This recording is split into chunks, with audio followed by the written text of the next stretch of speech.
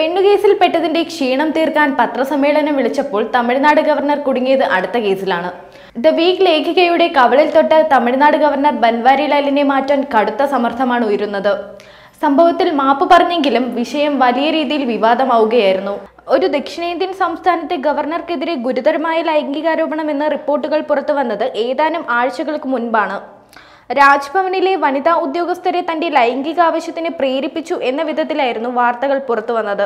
ഈ പുകമറ ചെന്നെത്തിയത് തമിഴ്നാട് ഗവർണർ ബൻവാരിലാലിനെതിരെയാണ്.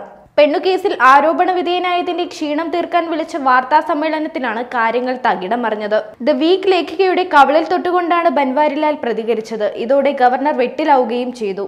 ഒടുവിൽ മാധ്യമപ്രവർത്തക ഉന്നയിച്ച ചോദ്യം വളരെ പ്രസക്തമായിരുന്നുവെന്നും അവരെ അഭിനന്ദിക്കുന്നതിനു വേണ്ടിയാണ് കവളിൽ തട്ടിയതെന്നുമാണ് ഗവർണർ വിശദീകരിച്ചത്. സ്വന്തം മകളെ പോലെ കണ്ടാണ് മാധ്യമപ്രവർത്തകയെ അഭിനന്ദിച്ചതെന്നും കത്തിൽ ഗവർണർ വിശദീകരിക്കുകയുണ്ടായി. സംഭവത്തിൽ ഖേദിക്കുന്നുവെന്നും ആരുടെയെങ്കിലും വികാരം വ്രണപ്പെട്ടുവെങ്കിൽ മാപ്പ് പറയുന്നുവെന്നും മാധ്യമപ്രവർത്തകയ്ക്ക് അയച്ച കത്തിൽ ഗവർണർ വ്യക്തമാക്കി.